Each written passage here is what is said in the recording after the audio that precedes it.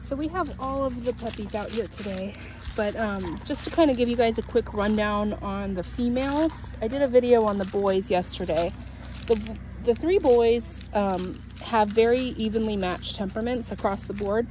So there's not really any of them that kind of stick out as being the most confident or the most playful or the sweetest. The boys are just all very much the same kind of puppy. The girls, however, I think because there's so many girls,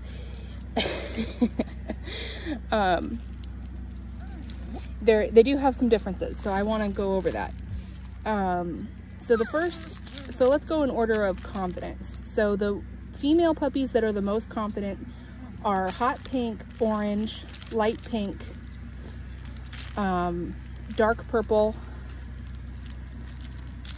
and I'm trying to think.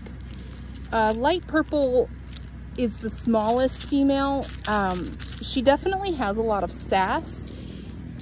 She's confident, but she's not as confident as like the hot pink one.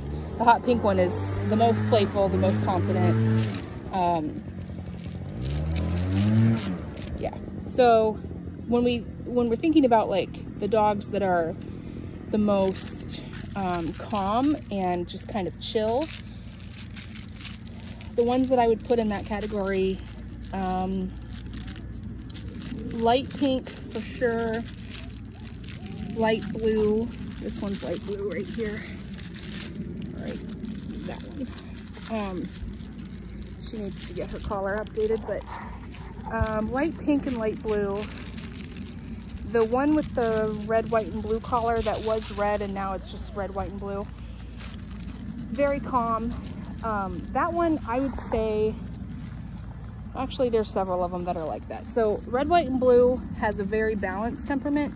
She's very calm and snuggly, but she's also very playful and really likes to be with her people and kind of do her thing.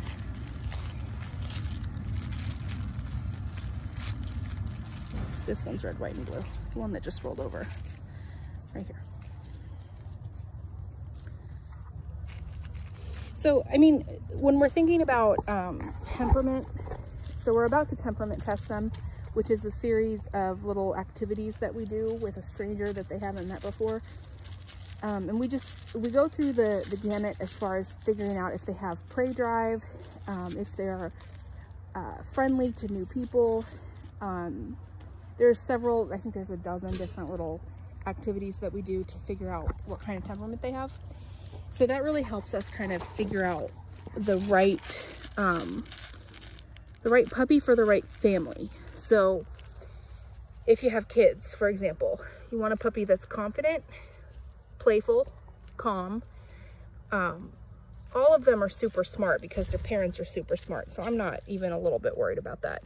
And you also got to understand too that there's not going to be like dramatic differences with this litter of puppies because their mom and dad are all very, very similar. So, sorry, I'm losing my train of thought while I'm watching the puppies play.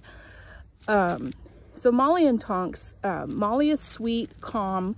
She's not as playful as Tonks. She wants to hang out on the couch and just chill with me all the time. Tonks is athletic. He's very confident, super, super smart. He's very emotionally intelligent. He picks up on when I'm having a bad day or whatever. He's also a 60-pound lap dog. So if he wants to crawl up in my lap and go to sleep for several hours, he'll do it. And there's not a thing I can do to make him stop. Also, I don't want him to stop because that's my baby.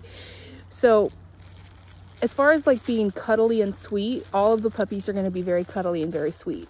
That's just how their parents are. And that's one of those things that so far all of their puppies have produced that kind of temperament or shown that kind of temperament. You guys are so active today. That's awesome. So the ones that love toys the most, hot pink, orange, red, white, and blue, light blue,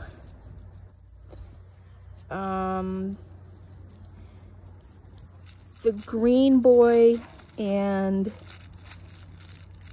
actually all three of the boys really like toys.